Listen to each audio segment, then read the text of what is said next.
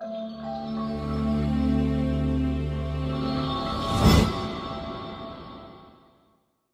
go. Bless you. Well, thank you so much for making it all the way in and finally getting into the building. This is the great thing about having sort of live sessions, that anything can go wrong. But yeah, thank you so much for joining us, and I'm glad you finally got into the building. More importantly, Nicci, what time is it over in Oz? It's 6 a.m. It's 6 a.m. And I got to the building. I did get here at 1:45, but like literally, there's nobody on the streets. It's utterly deserted. The Australians clearly don't get out of bed before sunrise. Fantastic. Well, thank you so much for joining us today. There's obviously some people that have joined after I did the intro, so I'm just going to quickly go over it again. So my name's Sharena Shiv. I'm an associate at the Entrepreneurship Lab, and I'm busy helping create a podcast for you busy people, so something you can have on the go. And again, you'll be able to catch up on this episode. We'll make sure we snip the beginning part off. We're joined by the lovely Nicci Take today, who has given up her time and has also been recognised as one of British LGBT top 10 inspirational leaders that was just last year. She's also a successful entrepreneur, chair, CEO, author, and also self-proclaimed corporate drag queen, which I definitely want to find out more about during the conversation. We're going to lightly touch on sort of some of the key principles of creating a successful business, sales, especially in the B2B section, and also what goes into empowering women in business, and something that's also close to Nicci's heart, which is diversity and inclusion. But we'll spend the first sort of 20 minutes, I'm going to give the floor to Nicci to tell us a little bit more about what she's been working on, and then I'll do an interview for 20 minutes, and then we'll open it up to Q&A. So if you have any questions, please drop them in the bottom of the Q&A function box, and we'll make sure before you leave you get all your questions asked. So yeah, Nicci, over to you. Okay, well, once again, apologies for being late, and thank you for having me. I guess, obviously, used to be a boy, but I'm all right now. I'd like to take that one off the table straight away. We can talk more about that later. I thought I should probably give you a potted history. So I think I started selling when I was 11 and 12. My dad owned a TV repair business when I was a kid, and I would answer the phones and kind of book the appointments and then go out on the calls with him. And then when I was 16, took my first sales job, selling fresh coffee to businesses. I was telesales, managed to work out that the best rep in the business was the lady that worked in Nottingham, and so I persuaded them that because I was going to go to Nottingham University at some point, they should let me make calls there. And I remember the deal was I would get paid a pittance, like I think it was £50 a week was the salary, and then I would get £10 for every appointment and another £20 if she closed the deal. And I, at 16, was making £300 a week because I managed to find the best rep and book a lots of appointments. And then went to university, did a degree in maths, computer science, and then came out and decided that I needed to learn how to sell properly. Took a sales job, worked for 4 different companies in 3 different years until I got to be top salesperson in each, and then took the plunge and formed my own business in 1997, which was a service business designed to help salespeople deliver effective sales presentations.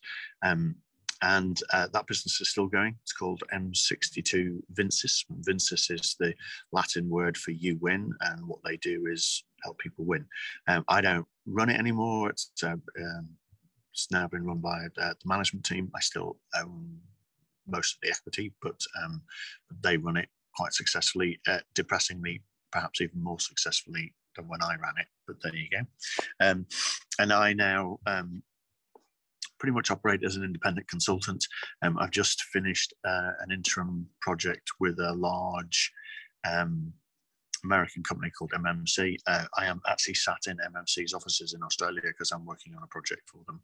And I guess what I do now is help big organizations win deals. So this deal I'm down here supporting is worth $720 million worth of revenue for the business.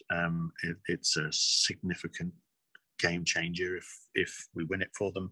And the way I operate is you don't pay me unless you win.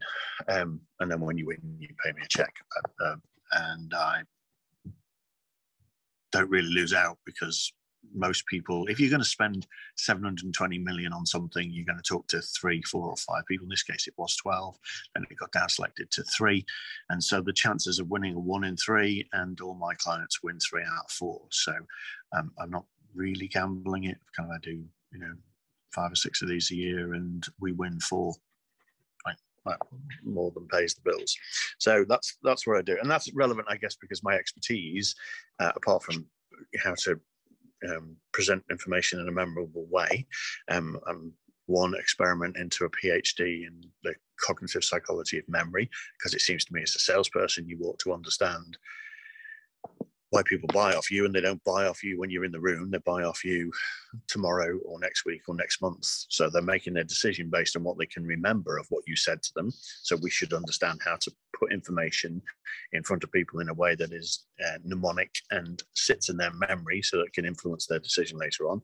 That's how I win 75% of my deals, by helping people figure out what the message is and then making sure that the audience can actually remember that message when they make their purchasing decision. So I guess that's probably enough background about me. I was thinking about you guys as an audience, and I thought I would say 2 things. Firstly, there's a massive misconception about what the word entrepreneur means.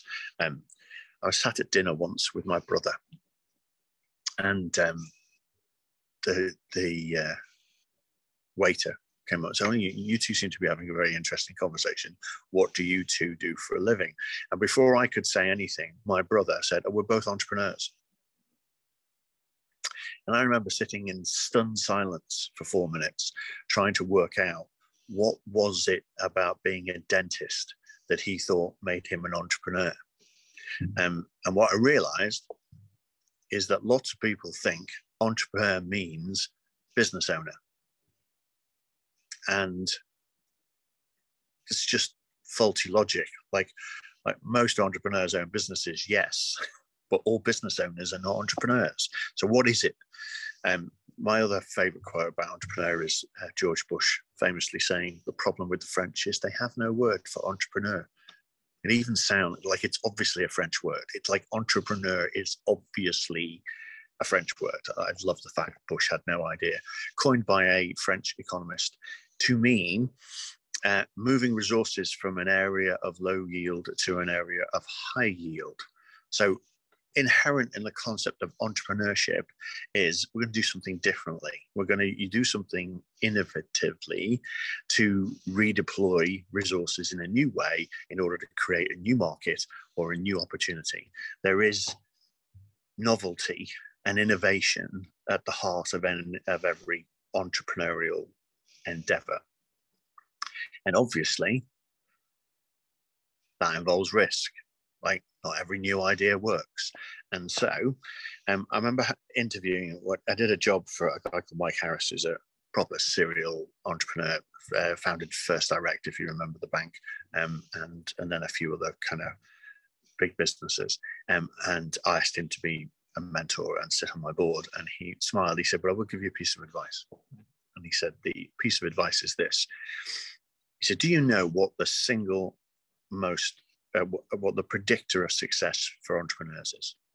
What do you think is the characteristic or the attribute that confidently predicts whether or not an entrepreneur will be successful or not?" And I went through all the list, business plan, money, the business idea, connections, relationships, like all the stuff that I thought would be important. And he just smiled and he said, "No, it's one thing. It's a personality trait."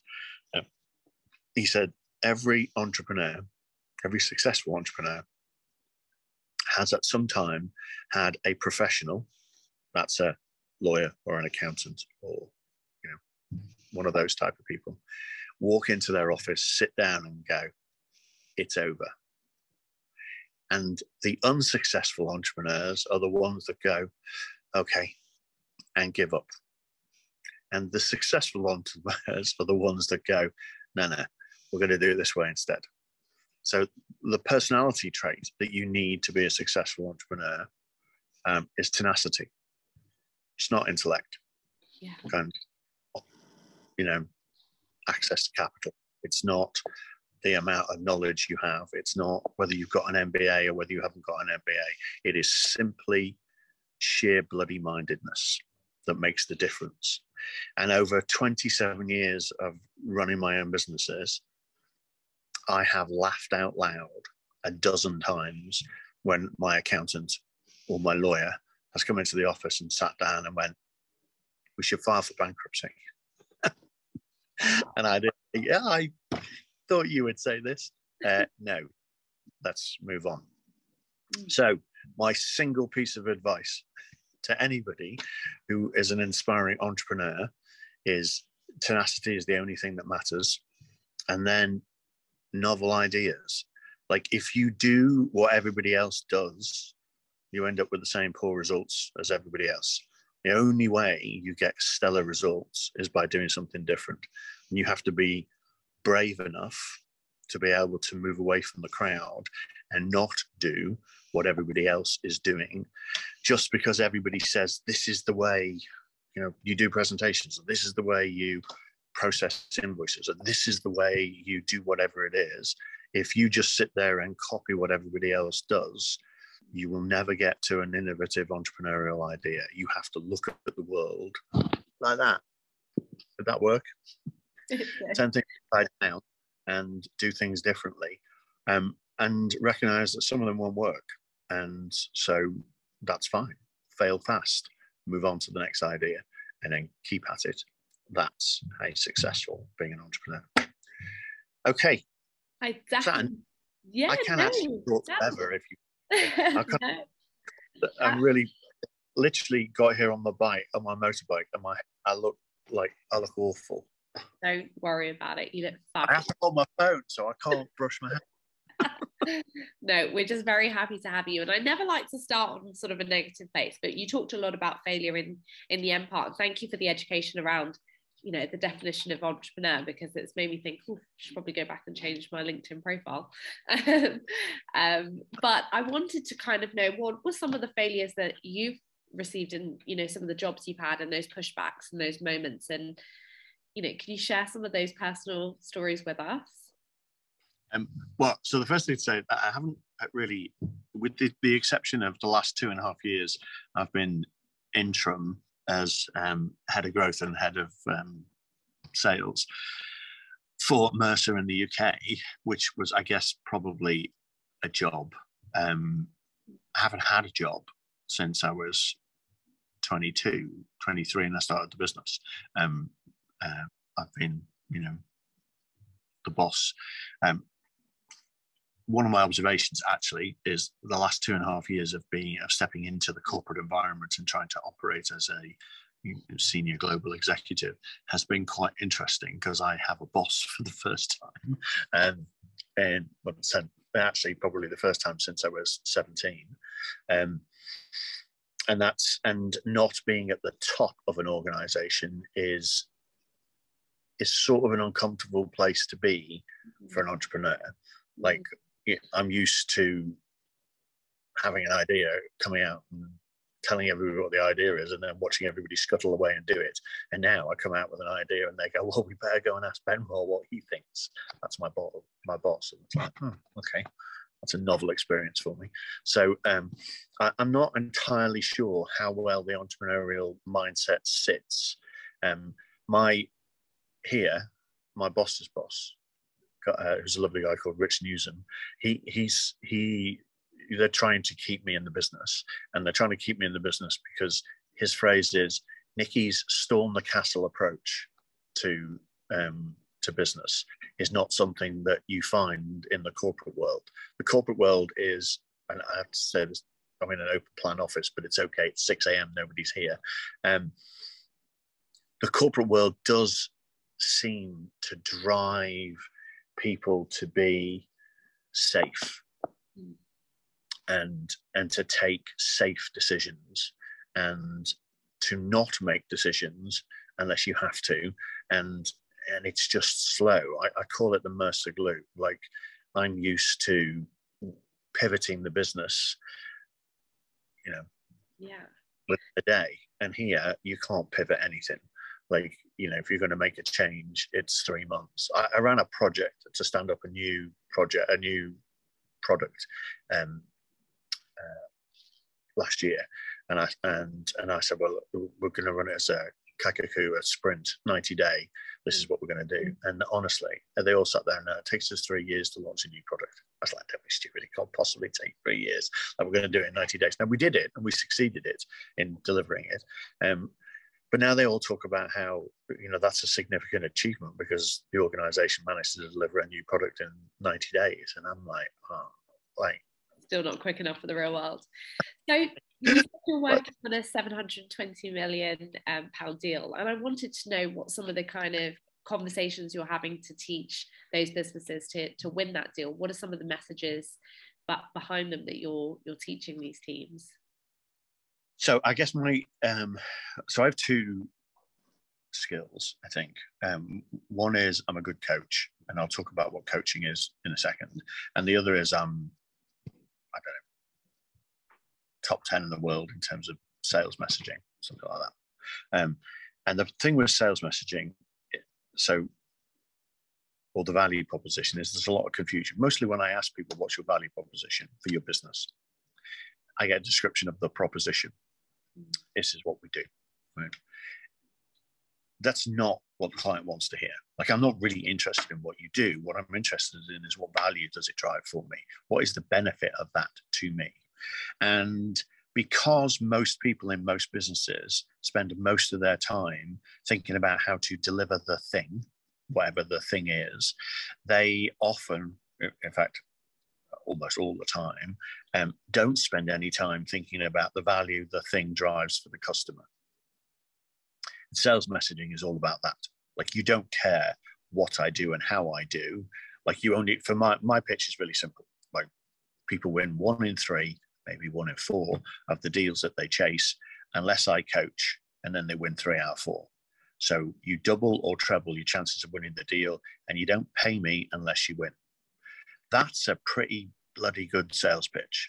Yeah. Like, there's no downside to bringing me on. You treble your chances of winning. I might be completely full of shit, but who cares? Because, it doesn't cost you anything if I'm wrong. But I don't talk about the methodology. I don't talk about how I do it. I don't talk about the resource. I don't talk about any of that because, frankly, they don't care. They just want to win. So it's the same thing for all of your businesses and all of your business ideas. Like, you're going to spend, when you put your business plan together, your business plan is all about how you're going to do the things you're going to do. Nobody cares. Why are the clients going to pay you money to do whatever it is you're going to do is the only thing that matters. And that's the value proposition. So, first mistake. We don't actually think about what value we drive for the customer. Here's the second mistake. We confuse the value of the product or service with the value of our organization delivering that value or service. Now, most entrepreneurial businesses, because it's a new service, there's nobody else out there doing the thing that we're doing because we've come up with an innovative way of solving whatever the problem is. We probably don't need to think too hard about the organizational value. Why would you do this with me rather than my competitor? Because I don't have any competitors, right? But whatever your business is, whenever you start it, if it's good and throws off cash, and cash is the only thing that matters, you'll have competitors very quickly. And so lots of new business ideas fail in the second phase because they don't recognize they need to shift from here's the value of the product to now the product's got competition. Here's the value of buying the product from us rather than somebody else. Mm. And those conversations are hard to have with teams of people, particularly small teams of people. If you've got 20 or 30 people that are all working really hard to deliver whatever it is, the service or the product is you've developed, what will happen is all you think about is how do we get this thing out the door? Like with customers paid us, we don't get paid until it's delivered. And so you think about delivery and you think about how to get it to the point where you can raise the invoice in order to get the cash. It's very hard then to step back from that and go, okay, why is ours a better solution than the competitors? So I spend a lot of my time, it's almost like studying philosophy. Like I spend a lot of my time listening carefully to their arguments and picking apart a couple of things. The first one is often there is no value in the things that they talk about. Right? They talk about the things that's important to them, right? The things that, they've developed a solution for this, right? And they're really proud of that. And so they want to talk about that, right? If it doesn't impact me as a customer, I don't care. First mistake. Second mistake, they talk about the value of the product or service, which they'll get from everyone, rather than the value they get from us. And the business I'm in at the moment is a wealth business, and we provide pensions. We're having conversations about the assets that we're going to manage. Everybody in this business is passionate about we can build more asset value. Like if you give me your $27 billion worth of assets, I'll put them into the marketplace and you'll get a higher return. Problem is that's exactly the same thing that all of our competitors say. Like everybody says it's better returns. So we have to say something different and differentiate ourselves. And my take on it is you don't want returns. What you want is outcomes. And if you're a pension fund, for example, maybe you don't want to just maximize the value of your assets. Maybe you need your assets to be liquid enough to be able to pay out your liabilities as people start to draw the pensions. And so absolute returns isn't what you need. What you need is to de-risk the profile in order to match the cash profile that's coming out at the end of the business. And that necessarily gives lower returns because you're not taking on board so much risk. Can have your business. And what we've done is changed the basis of the decision that the client is making by educating the client into thinking about their problem slightly differently. I'll give you my 2-minute lesson in solution selling. There's a guy called Michael Bosworth, wrote a book called Solution Selling probably 30 years ago, and then rewrote it, well, actually just renamed it, I think, customer-centric selling, but it's actually it's one of the few really smart sales methodologies out there. And here's how I explain it to people, seemingly every day. Let's say I want to buy a round oak peg, and I need it to be 22 millimeters in diameter. And so I go to everybody on the phone and say, do you provide round oak pegs? And I get a short list of 5 of you, and you all say yes, and I say how much, and you will give me a price. Right? How do I make a decision? Right? They all look the same. Like I'm probably just going to buy the cheapest because, or the fastest, or the stuff that get there. I mean, that's how I make my decision. Until one of you, Michaela, looks at me and goes, "What are you buying a round peg for?" And I go, "Well, I have an oak dining table, and it's got a hole in it, and I have a 22 mil bit, so I can drill a 22 mil hole through the damaged bit, and then I'll be able to take the peg, put the peg in, sand it flat, fix my table." Michaela, being a smart girl, goes, "Wouldn't a square peg be better?" And then all the edges of the hole would line up with the grain, and you would never see it. It would be an invisible repair. Oh, yeah, that would be much better, but I don't have a way of, making a square hole. Michaela says, "Well, I have a special drill called a reamer that will ream a 22 mil square hole, and I have a square peg. Much better solution. Would you like it?" It is 3 times the cost of the round pegs, but it's a much better solution. Can I have your business? To which I'm going to go, yes. That's solution selling in a nutshell. Right? What you need to do when you're solution selling is to not ask the client, the prospect, about what the problem is, about what the solution is. Like they're out saying, I want an IT system to do this, or I want my pension to do that, or I want a technology piece to do this. Right? Instead of going and saying, what do you want? What is it you want? Go out and what do you want that for? What are you trying to achieve? And maybe we can find a better way of achieving that problem for you. And as soon as you change the prospect's perception, even one iota, about what the solution is, now you and that prospect have a shared vision of what good looks like. And now you're in pole position because you help them understand the problem. You didn't just respond to the solution. Mm-hmm. And solution selling is really important for entrepreneurs because it is at the heart of the entrepreneurial process. What is the problem? What's the innovative way I can sell it?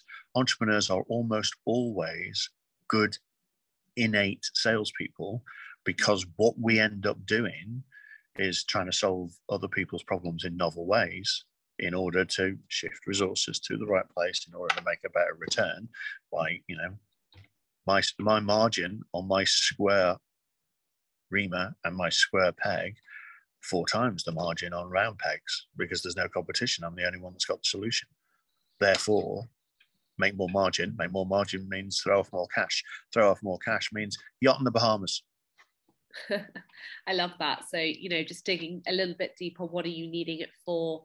And then sort of getting them to tell you more and kind of playing into the story. So that's really helpful. I guess also from an entrepreneur's point of view, maybe public speaking and presenting can be a scary concept. And again, this is something that you do in day out helping your clients. I just wondered if you had any quick tips on how people can become more confident in this space. Okay, so I have a whole training course for this. The first thing is, if I asked you all to draw a graph, right, and you plot on the graph confidence versus performance, most people draw a straight line. Most people think that the biggest problem for public speaking is that people lack confidence and therefore the presentation is rubbish. And the more confident you are, the better the presentation is. And it's a myth, right? And it's a myth propagated by those people that are afraid of it. Here's an interesting stat for you. I told this joke at my mother's funeral, which did actually make them all laugh. The number of people who are afraid of public speaking is more in total than the people who are afraid of dying, afraid of spiders, afraid of small places, and afraid of big spaces, which means statistically speaking, most of the audience at my mum's funeral would rather have been in the coffin than in the pulpit giving the presentation. Oh, wow. You are allowed to chat. That is a joke. Like, although it is true, the stats stack up, right? Small places and death, the coffin is less scary than standing in the pulpit and doing the public speaking. But it's not true, okay? It's think of it as a standard distribution curve, right? That a lack of confidence, people who can't get their words out and say their name, like obviously that's bad. But the other side, which is way more common actually, is where people are really comfortable speaking and so confident and overconfident that they forget that the presentation is not about them. It's about the audience. And so their effectiveness at delivering their messages, at delivering something of worthwhile to the audience, peters off quite rapidly once you pass that mean of your standard distribution curve. And the interesting thing is, if you take a standard distribution curve and you just look at, like the second quartile, it looks like a straight line. And that's where everybody focuses. Everybody focuses on, well, this person can't say their name when they stand up, so what I need to do is boost their confidence and their performance will get better. And if you're focusing your attention and you ignore the people at the other end, because, well, they don't have a problem, they're very confident, you know, they're articulate and kind of stand up and tell a joke and they'll be fine, and so you ignore them. But actually, the people who lack confidence are relatively easy, as long as you know your subject. That the biggest tip is to find ways of getting people to remove the script. So what most people do when they lack confidence is they decide that actually engaging and talking to the audience, that's a bit scary. So what I'll do is I'll write a speech and then I'll read the speech, and then I just get terrified, right? Because I'm going to stand up and do something that I've been doing since I was 3, which is reading out loud. And you know, we all know that that is a shit presentation, right? And so there's no way around it. If I'm going to read a speech, like, unless you're really, really good, unless you're Obama and you can read that speech in a way that makes it feel like you're not reading it, that's a real hard skill. And the best thing is to not script your speech. The best thing is to go in with, what's the point you're going to make, and talk about it as if you were on a phone call with a couple of mates. And then you'll get something that's interesting and engaging, but has the right messages. So don't script your speeches is my top tip. Keep an eye on the time, keep them short, and but don't script them. I love that. No, I use the same technique. I bullet point things, so I'll have the subject there and then I'll talk around it. So thank you. You can reconfirm my public speaking trait is the right one.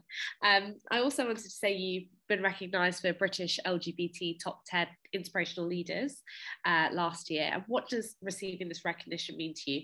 Also, just want to make people aware, if you would like to drop any questions, please leave them down in the Q&A box, as we're shortly going to open to your questions. So yeah, what did the recognition mean to you, Nicci? So it's quite humbling, actually. Like, I've had 3 awards post-transition, and so I was on the Financial Times Outstanding list, which is 100 LGBT role models, and then I was on the Heroes list, which is 100 women who support women in business. And then last year, utterly surprisingly, I got nominated by some colleagues at Mercer for the Inspirational Leader thing, and it's all quite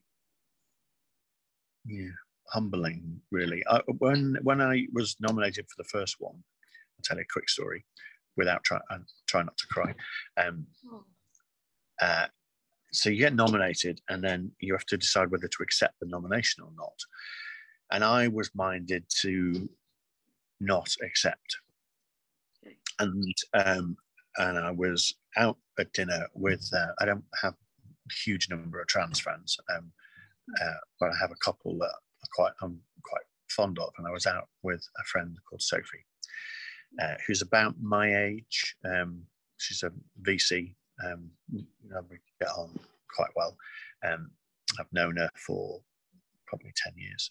And we were out at dinner in Soho, drunk, as you often are. And she said, "Oh, have you heard about the outstanding list? Are you on it?" And I said, "Well, yes, they've nominated me and asked me if I want to be on the list, but I'm thinking of turning it down." And she said, "Why?" And I said, "Well, because most people who are on this list have got kind of really tough life stories to tell, and they've had to overcome diversity, and they've had to overcome prejudice, and they've had to fight to be who they are, and they have horror stories, and they're amazing people because they've got this conviction and inner strength, and I don't have any of that. My life is just a joy. I mean, I just stepped into the role of princess, like the world opens itself out to me and treats me like a goddess. I don't have any of those stories to tell. I shouldn't be a role model." And Sophie, bless her, burst into tears. and said, I nominated you. I was like, Oh, shit. Like, so we both bursted. oh. Well, why did you nominate me? Like, of all the people that could be on the list, there's lots of people who are better suited than me. And she said, well, here's what you need to understand. Are you guys there? Or have you frozen? No, we're here. We're here. Can you see us okay? All right.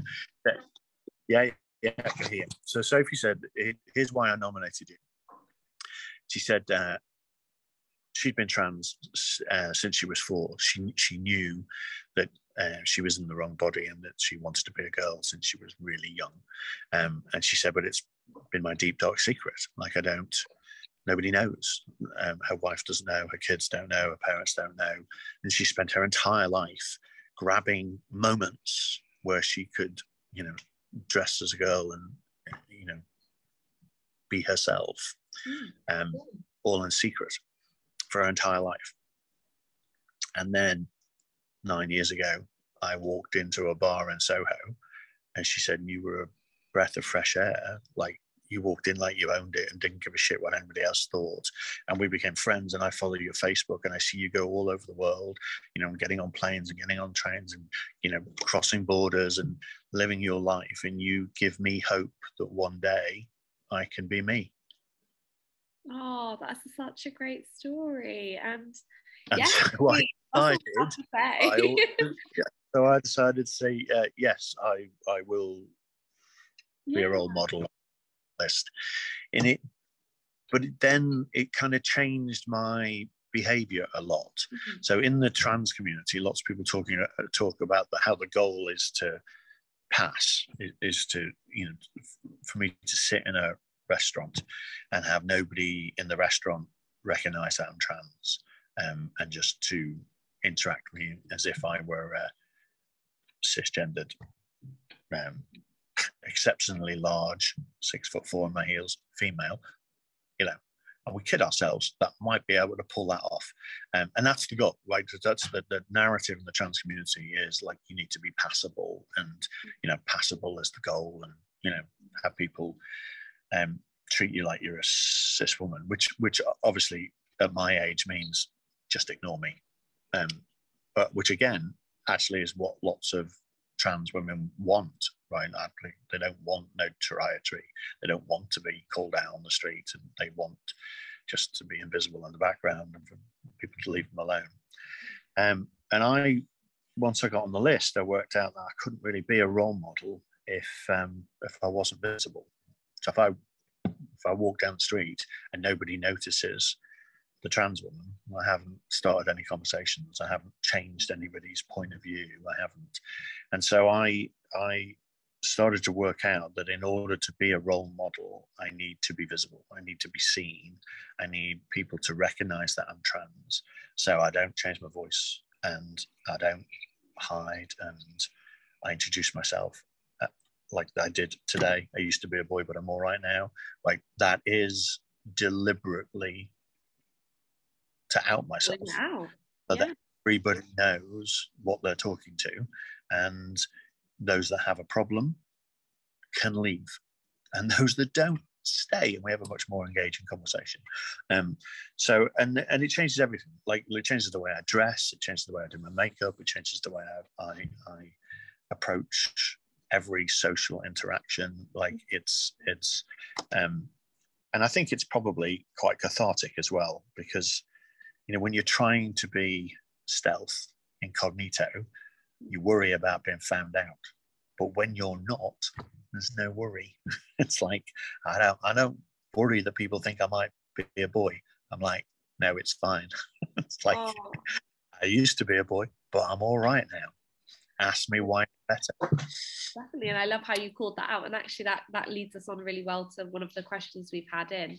I'll leave it to Michaela to ask that one. Thank you so much for that call, Nicci.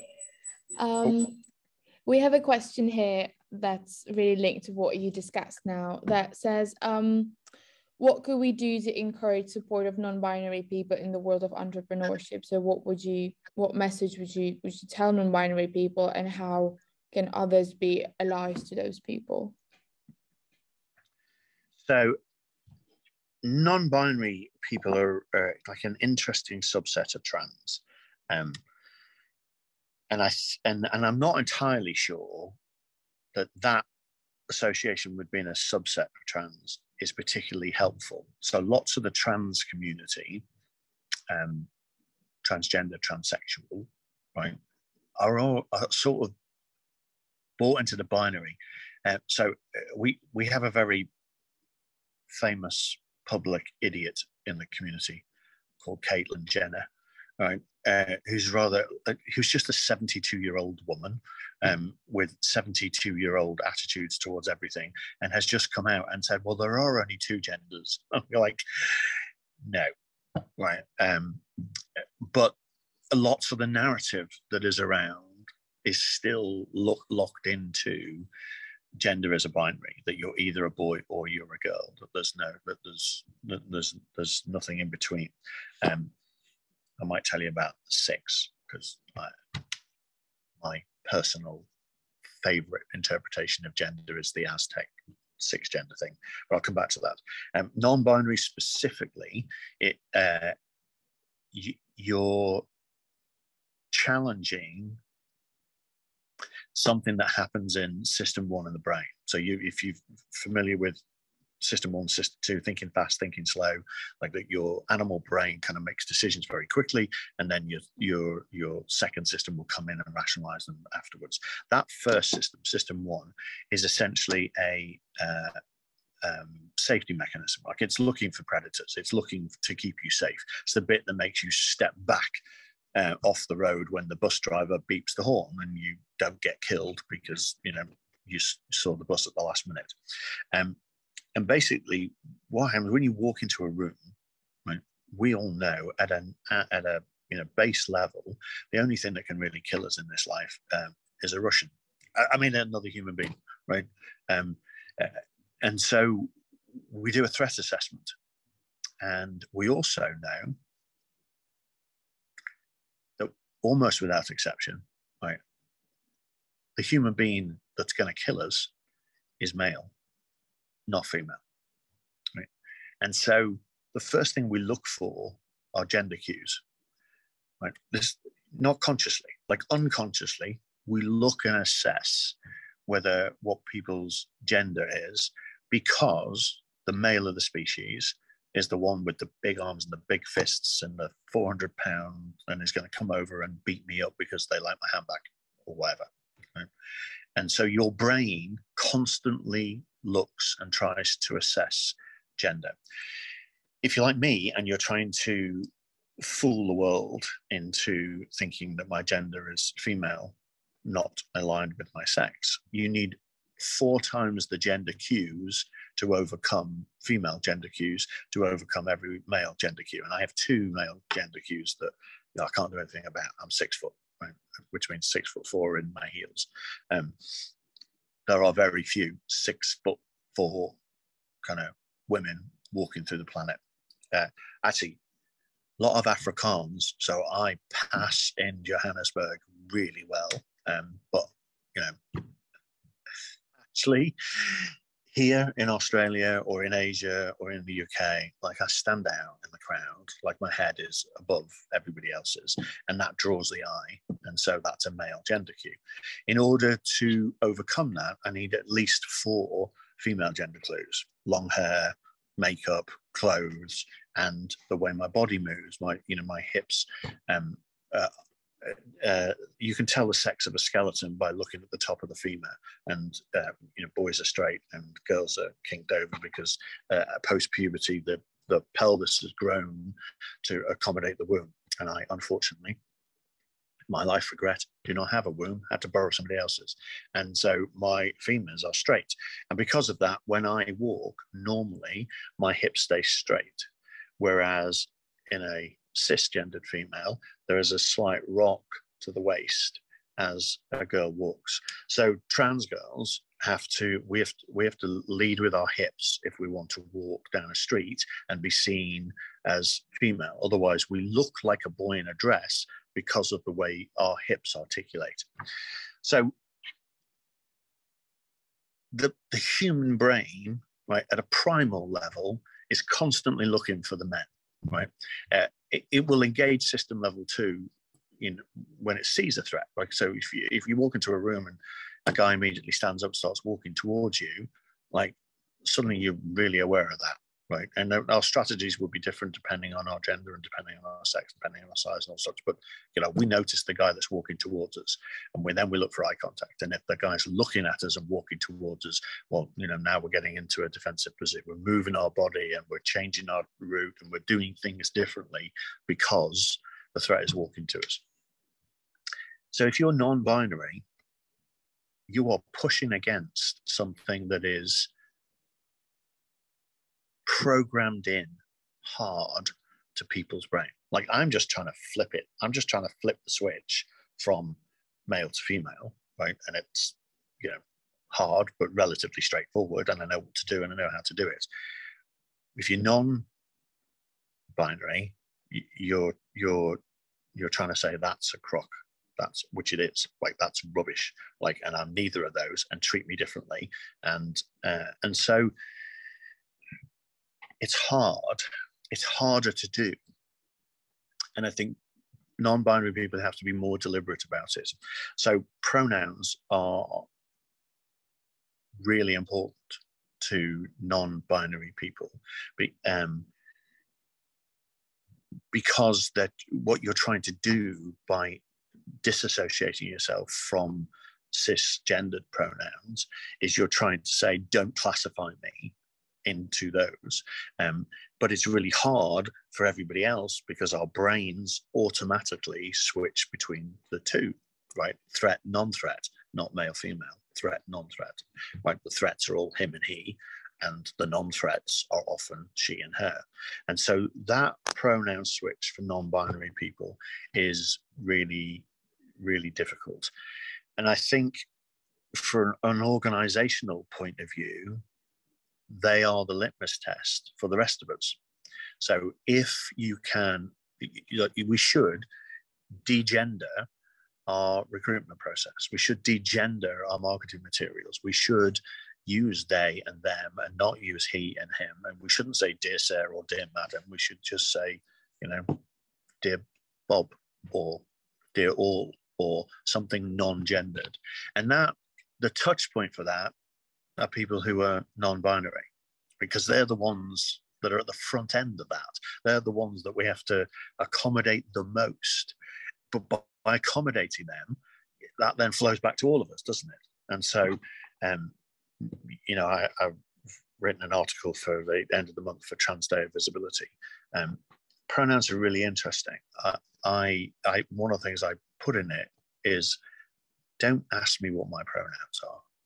Like, people come up to me and go, oh, what pronouns do you use? And I'm like, really? I spent an hour and a half doing my face. Like, I'm wearing a, £500 Michael Kors dress. I'm wearing Jimmy Choos and carrying a Louboutin handbag. Which pronouns do you think are appropriate? Idiot, right? So my response when people ask my pronouns is just that. Oh, I don't mind. Well, I don't use pronouns for myself. I don't refer to myself in the third person. I call myself Nicci or Princess. Knock yourself out, right? By the way, you choose what pronouns you want for me, but bear in mind, everybody else listening is going to judge your choice. And if you decide to use he and him for me, they're all going to know you're an idiot. But I quite like to know where the idiots are in the room. So knock yourself out, sunshine. Use whatever pronouns you feel comfortable with. And nobody ever misgenders me. Like, that's a bit too aggressive for people, so they always get it right. So I never express it. Like, it's not in my email. Like, it's not, I don't put Nicci brackets, she, her. Like, don't ask me, right? However, if you're cisgendered and you put your pronouns in your email, often reduces me to tears. Like, it's such an affirmation, because what you're saying to me and particularly on non-binary colleagues is that you recognize the legitimacy of us changing our pronouns. And it's like, it's just a beautiful thing to do. Like, it makes, I think, every single one of the trans community, wherever we sit on the gender spectrum, it makes us, it gives us a warm feeling. It says we've got allies, we've got friends, we've got people who are tolerant of the fact that I used to be a boy, but I'm all right now.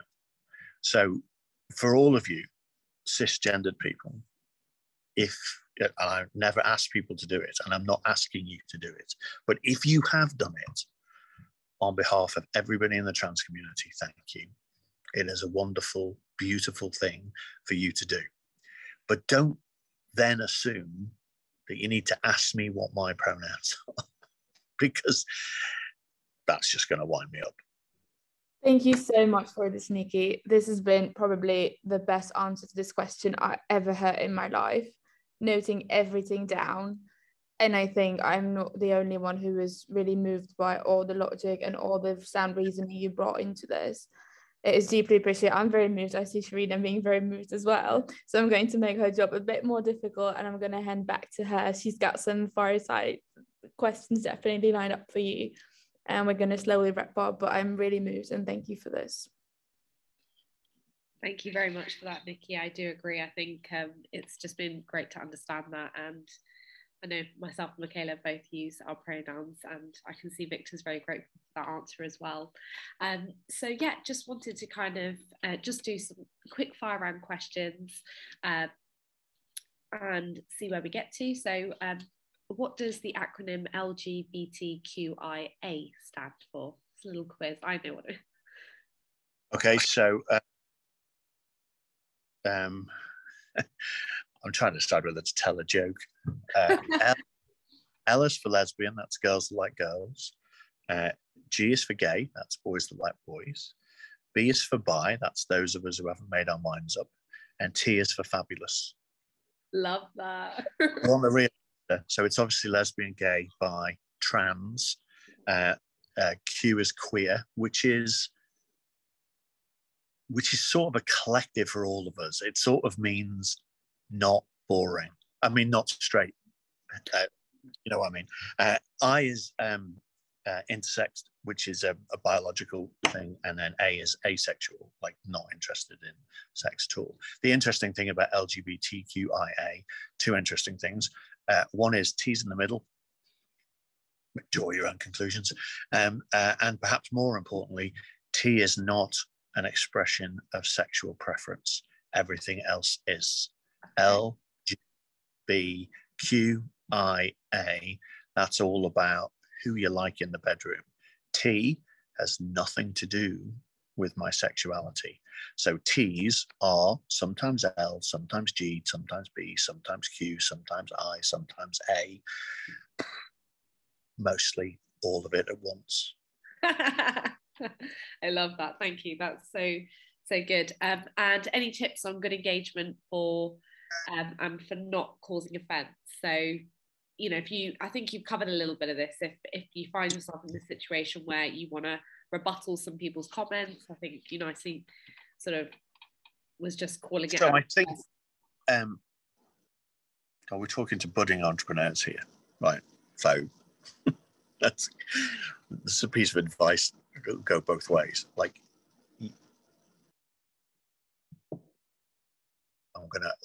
I'm gonna say something that's a little bit contentious and might upset people, right?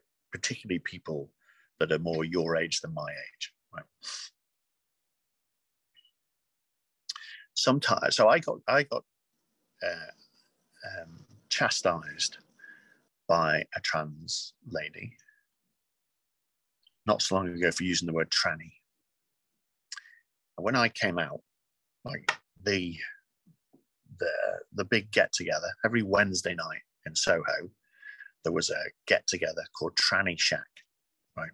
And Tranny Shack has a real kind of close, like, but for Tranny Shack, I would never have made my journey, like, right?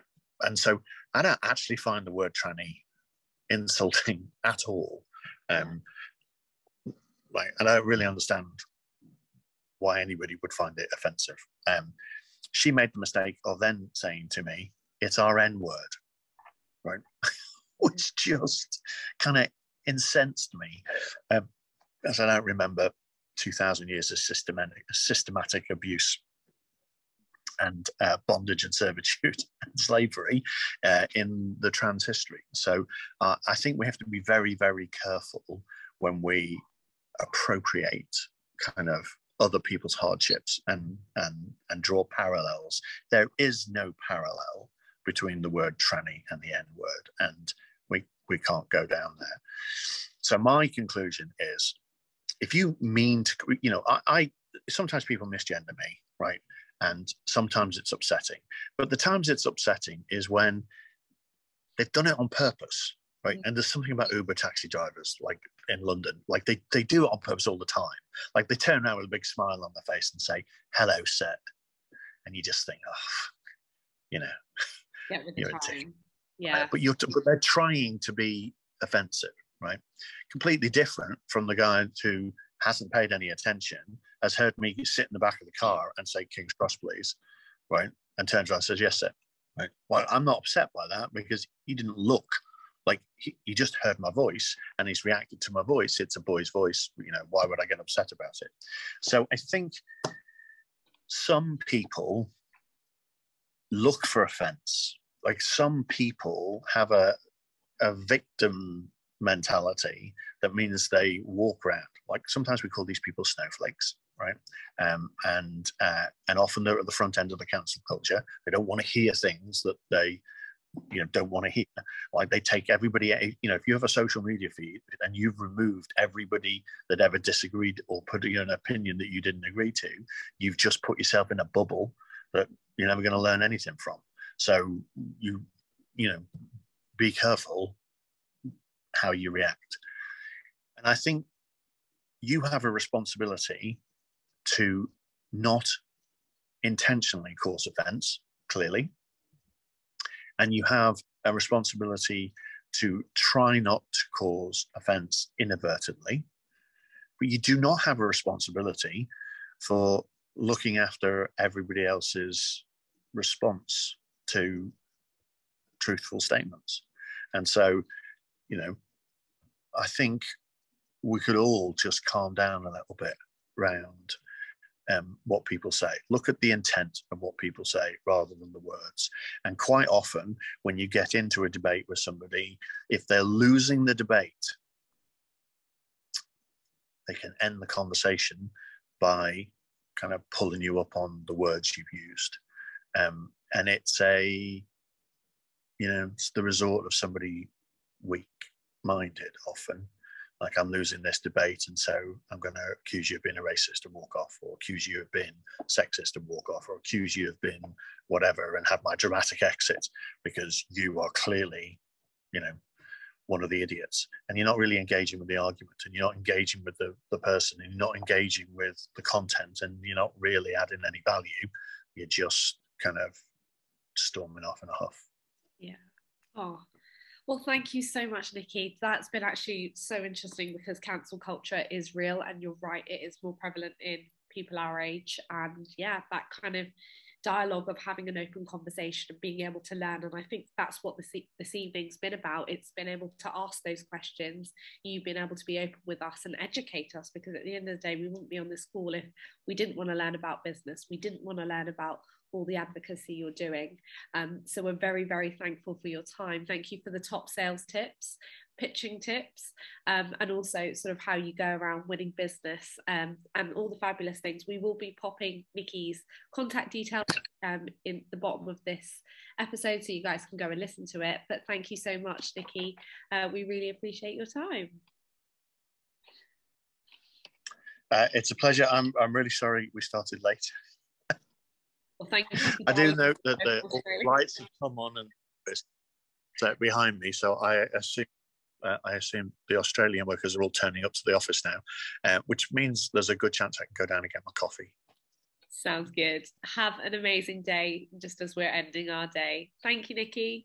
Take care. All right. Take care. Bye-bye.